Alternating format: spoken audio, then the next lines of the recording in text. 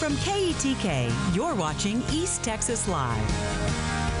Welcome back to East Texas Live. Joining us now is Kat with the SPCA of East Texas. And of course, you know, with her comes a sweet, cute little angel. Who is this? This is Baloo. Baloo. There we go. I had to go through all of them. But that's the thing, y'all have so many right now. We do. I'm surprised you can remember any. Yeah, he's from our Jungle Book litter, and I keep wanting to call him Mowgli, but Mowgli's all white. So This is Baloo. He's a 9-week-old puppy. We took in his mama and these babies when they were just born. They were in one of the local shelters, and we pulled them and gave them a little second chance. So they are now all vetted and ready to go. And they are precious. Kat was just saying, I was in here, of course, doing the show, but Baloo was getting attention and then stopped getting attention. And then Baloo called for more attention by doing some barks in the green room. Yeah, he did a little talking. He was like, hey, where'd everybody go? I'm here. The puppy's here. Yeah.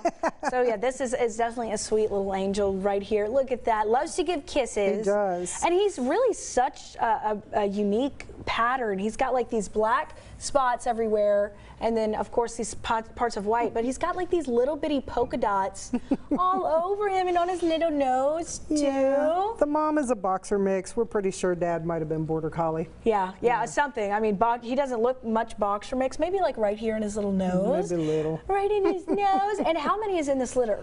7. 7. Oh my gosh. So. And it's nonstop. You guys have that's a small litter for us lately. Yeah. So yeah. So anyway. Well, okay, I do want to talk about, because Baloo's got this cute little, look at that little USA handkerchief on, ready for the 4th of July. But the 4th of July is a pretty big topic when it comes to animals. It is. And you know, I, like most people, love shooting fireworks. Right. And that was like my favorite thing to do when I was a kid. And since I've learned what I've learned as an adult, it's not my favorite thing anymore. I would urge you to think about it before you go shooting fireworks. You know, it scares not only the dogs, but veterans that have PTSD.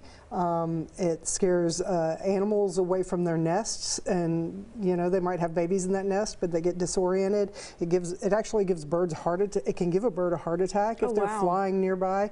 So you know, that's one thing. The other thing is, if you have an animal that is reactive to fireworks that way, today, call your vet today and get them a little pill. You know, if you're in an area where they're going to shoot fireworks, don't wait till Friday. Yeah. But you know, if you go to your vet now and give them a call and say, hey, you know, I have my dog, it has anxiety, they can give you a little anxiety medicine for your dog, so it's maybe a little easier on them that night.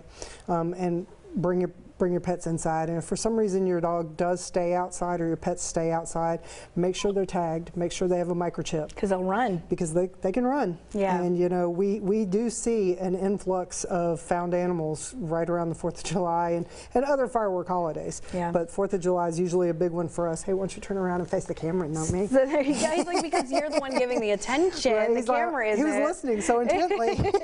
But yeah, no, we found that out the hard way for New Year's. We always lived in a place where there were no fireworks allowed in the city limits, and I still don't think that they're allowed in the city limits, but some people were popping some in our neighborhood for New Year's Eve, and my dogs they went ballistic, they went crazy.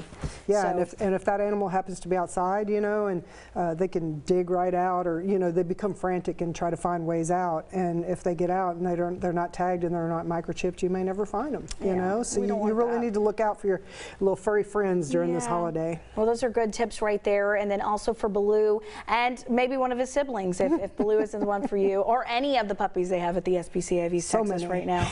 Make sure to go to the website. You can find out more information. Thank you very much, Kat. You're welcome. Thank you. Of course.